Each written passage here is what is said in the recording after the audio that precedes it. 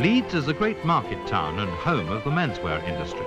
The Victorian arcades, made to keep Victorian shoppers free from the mud on the road and pickpockets in the streets, are still like an old-fashioned, colourful marketplace. Madam, gorgeous quality today.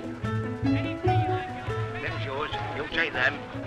No bargaining, though visitors always say plenty of bargains, at Marks & Spencer's, founded in Leeds from a barrow in the market at the turn of the century. Younger fashions and shoppers are catered for too. Shopping, like living in Leeds, is fun.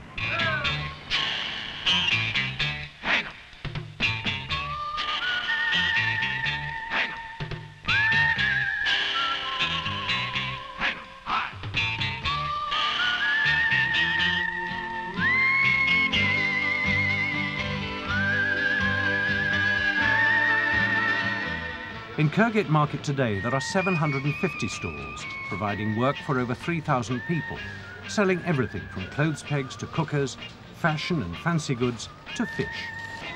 Now there's a new threat to the historic market and its traditions. A shopping superstore costing £100 million is planned for the market site. There's room too for the market stalls, but they'll be merged into the ground floor of the new development. It's got an atmosphere here that most cities don't have anymore.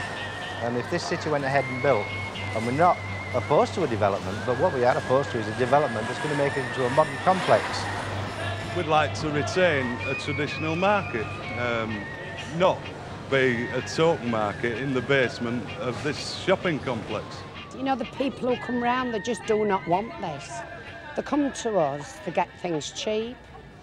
And we're their friends, they're our friends. You know, it's sort of a lifetime thing, it's a tradition. The old market is a complete tradition. My own personal feelings with respect to the new development, I, from the outset, hoped very much that it would go forward. I would like to see better working conditions for my fellow people in here. It would be nice to have maybe a telephone in here and somewhere for the old people to sit, and maybe 1 or 2 more toilets.